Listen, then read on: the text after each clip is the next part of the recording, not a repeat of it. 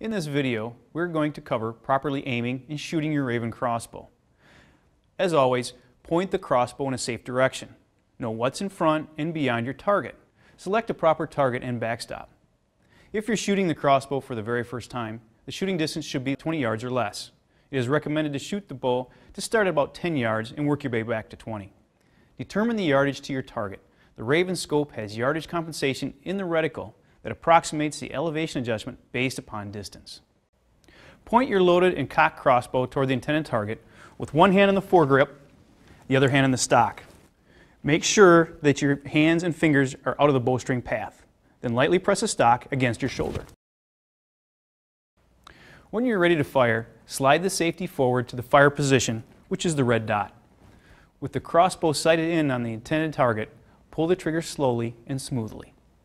If the crossbow fails to fire, return the safety to the safe white dot position. The most common cause of the bow not firing is the Raven clip-on nock is not properly seated on the bowstring. Double check that the safety is in position. You will see the white dot.